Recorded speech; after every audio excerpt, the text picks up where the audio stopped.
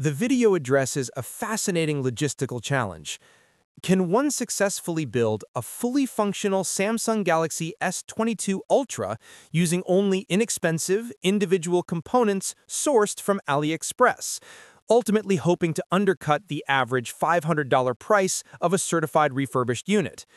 The process required ordering numerous packages containing every necessary part, starting with the expensive, high-quality rear and front camera modules, along with a specialized S Pen that was immediately suspected of lacking Bluetooth capabilities. The most critical component was undoubtedly the motherboard, the brain of the phone, costing 174 Canadian dollars, which was subjected to careful scrutiny to ensure it was a clean pull, rather than a heavily repaired board that might fail prematurely. The builder also sourced a vital display and frame assembly, a non-OEM AMOC LCD unit, which, while expensive, carried the risk of low quality. The complex assembly began with careful installation of the charging port and the battery, which thankfully included pre-applied adhesive. The delicate process continued with seating the motherboard, connecting numerous fragile flex cables, and installing the integrated wireless charging and speaker module.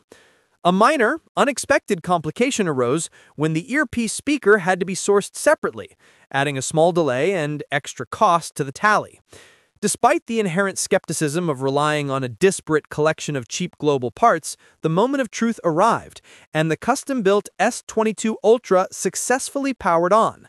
However, functional and aesthetic flaws were immediately apparent. The replacement screen had very ugly, disproportionately large bezels that significantly compromised the phone's sleek appearance. Deeper testing using Samsung's diagnostics confirmed two specific functional failures. The phone's vibration motor was completely non-functional, preventing haptic feedback, and the budget S Pen indeed lacked Bluetooth capability, limiting its utility to a basic stylus without air actions. Despite these notable hiccups, the experiment was ultimately declared a definitive success because the total build cost came out to approximately 402 Canadian dollars, making the custom-build phone roughly $100 cheaper than purchasing a fully certified refurbished unit.